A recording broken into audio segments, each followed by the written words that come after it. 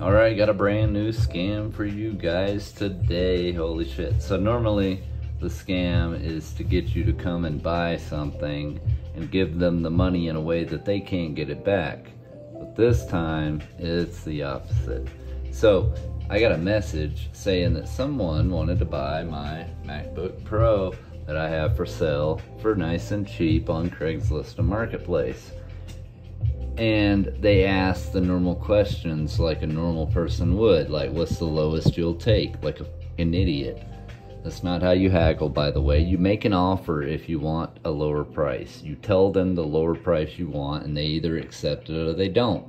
This whole half-ass pussy fucking you don't have a father in your life to tell you to be a man attitude about how, oh, I don't want to offer them more than they would take lower and then I could potentially lose out on $5. No, you're going to lose out on the buy because you're going to piss us off and we're not going to sell it to you because you're wasting our fucking time trying to nickel and dime us over $5 fucking. Our price is obviously the best price you could find or you wouldn't have messaged us. Go get the cheaper one if there's a cheaper one out there, but there's not. So pay the price we're asking or make an offer. Anyway, moving on. So they ask, what's the lowest you'll take? I fucking respond with, I don't lowball myself. Make an offer. Blah, blah, blah. And they reply with, okay, great. Not any type of real response. And then they immediately respond with, I would like to go ahead and pay you with Venmo. And then my son, niece, nephew, brother, etc. will be coming to pick it up tomorrow or the next day. And then if you know anything about Venmo, it will ask the person to verify the last 4 digits of the person you're trying to send money to or receive money from. What is their last 4 of their phone number that's associated to their account? That's how Venmo works every fucking time. But these idiots will respond with, hey, it's asking for the email.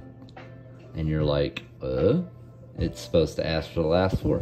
But that's where they got you. Now they have their email address. What are they going to hack into your Venmo? Nope.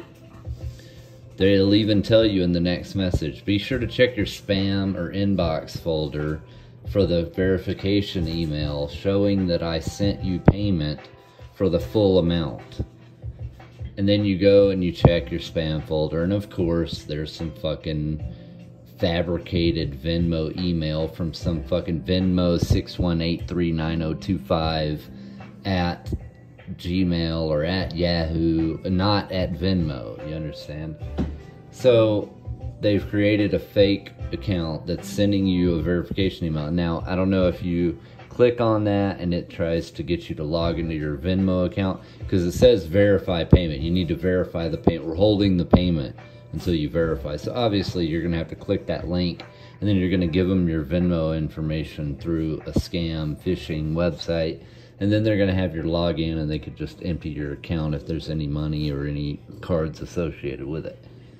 But I also think that they could then say, hey, we sent you this money, but we sent you too much, and then they need you to send back the balance. And then because you didn't actually receive $600 at all, because it's a fake email, and they're saying, we were only supposed to send you 3, sorry, we hit the wrong number, and you send this fake email $300 through Venmo, you're never getting it back.